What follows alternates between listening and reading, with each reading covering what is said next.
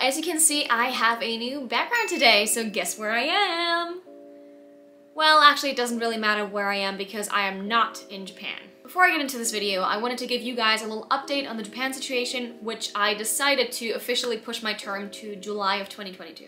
As of me recording this, students, workers, business travelers, and family members are actually allowed to enter Japan, so hooray, we did it! However, there is still the entry cap of 5,000 people per day being let into the country, so that includes Japanese citizens and re-entries as well, which makes it a bit more difficult for me to gauge if I'm actually going to be able to get in. And so because of that and other personal reasons, I decided to just push to July. At this point, I'm just really excited to go to Japan, even if I have to wait until summer to do so, but crossing fingers that the borders are going to stay open this time and that we're not going to get another variant that's going to wreck all my plans. So with that update out of the way, let's get into the topic of today's video. So over the last decade of my life, I've pretty much been involved with anime and Japan and Japanese culture. Holy shit, it's been 10 years. Anyways, and ever since I had an interest in Japanese culture, I obviously also was interested in the language. So I started learning Japanese when I was around 14 years old. And learning Japanese was always like one of my hobbies that I just did on the side whenever I had time to do so. So when I was in class, I would just, scribble in my notebook some hiragana, katakana, and that was always a lot of fun to me. And so over the years, I've tried many different ways of studying Japanese, and that's what we're going to talk about today. So if you'd like to learn Japanese, but you don't really know where to start, or if you have been learning for a while but the method you've been using doesn't really work for you anymore, here are my experiences. So self-study is essentially just you teaching yourself, and you can do that with internet, resources, or textbooks. When I was in high school, whenever I had a free minute in class, or when I wasn't paying attention, I would just scribble hiragana and katakana into my notebook, and that really solidified my understanding of those two alphabets, and since then I haven't really had to study them anymore. And what I did back in class too, because I was really into Japanese music and mostly anime openings, I would just take an anime song and write out the entire lyrics of the song in hiragana. That was great practice, and if you're trying to learn those alphabets, you should try it. So self-study, I think, is great in the beginning when you have no knowledge of Japanese yet and you're just trying to get started. And the books that I used for self-study were mainly this one and what is it? This one. So the Genki books are a staple of Japanese language learning, and these books essentially have everything that a beginner of Japanese learning would want to have. They teach you how to write hiragana and katakana, basic grammar lessons, and also lots and lots of vocabulary that I obviously had to learn. The nice thing about the book, which is why I think it's good for beginners, is that the exercises are described in English, which just makes it a lot easier than if you have to decipher everything in Japanese from the get-go.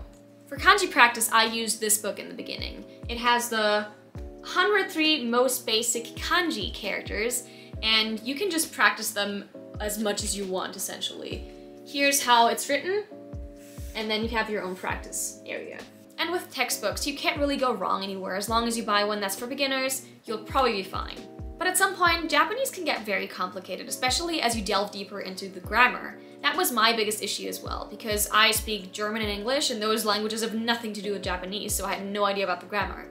So that's when I decided to join a class at my local university.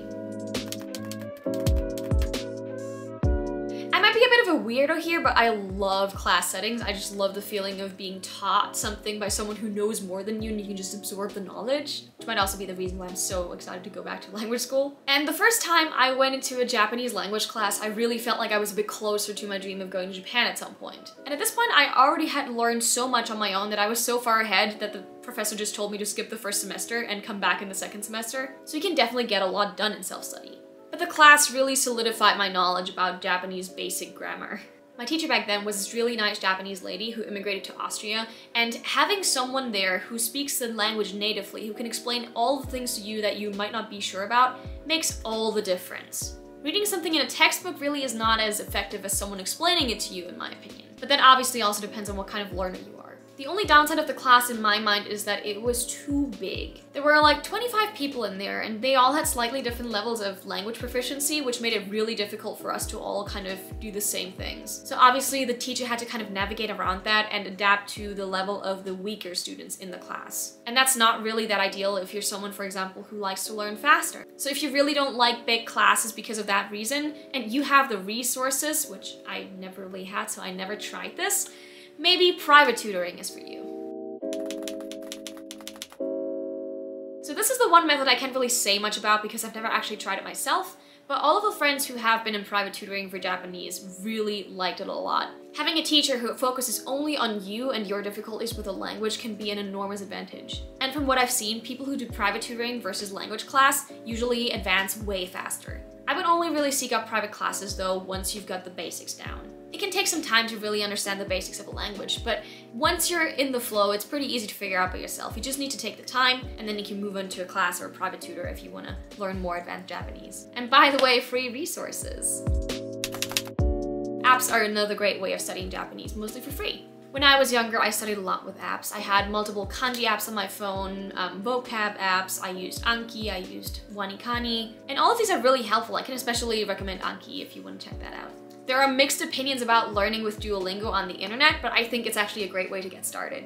I still use Duolingo here and there, but in my experience as an advanced learner, it's not really ideal. These days I pretty much only use it to keep my brain exposed to Japanese. Because even if I only do one Duolingo exercise a day, that kind of keeps reminding me of vocab and structure, so that's pretty much all I need it for. But if you want even more exposure to Japanese, there's only really one way to get that.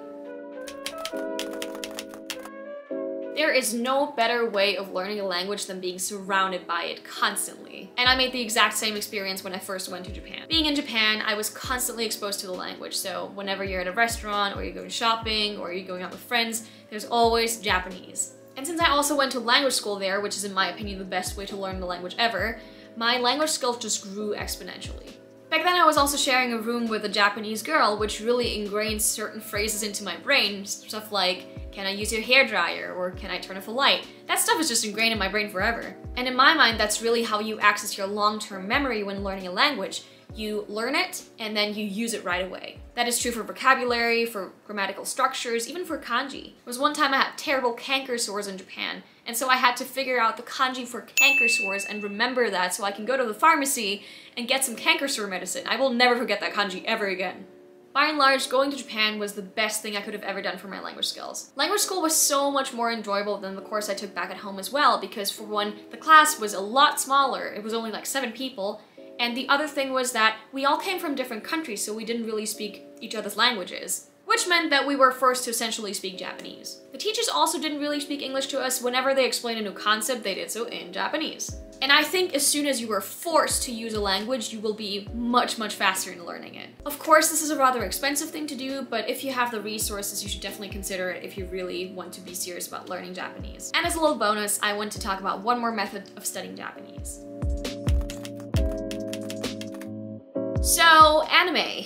While I absolutely adore anime myself, I do think you have to be very careful if you're trying to learn Japanese through watching anime. But I also don't think it's right to say that you can't learn any Japanese with anime either. That's not true. If you're watching in Japanese with English subtitles, and you are a rather advanced learner already, you know basic sentence structures and you know basic vocabulary, it can be actually very useful. Because imagine you're watching an anime and you understand the sentence, but there's like one word you don't know, and in the subtitles you understand the sentence as well. You can put 2 and 2 together, essentially. You can figure out what the word is. While I think you should be really careful with this one because you don't really want to end up, you know, sounding like a shonen character, there is a lot of value in being able to understand vocabulary in anime and connect it to the translation in the subtitles. So even now, when I hear a Japanese word or phrase that I haven't learned yet, there is a good chance that I've heard it before in an anime. So if I can recall that, I can usually put 2 and 2 together and figure out what it means. So although I wouldn't try to learn Japanese just through anime, there is absolutely no harm in picking up some vocab as long as you know how to utilize it. And there you have it. These are the different methods for learning Japanese that I tried myself. I hope you liked this video, and if you did, give it a thumbs up, and I'll see you guys in the next one. Bye bye.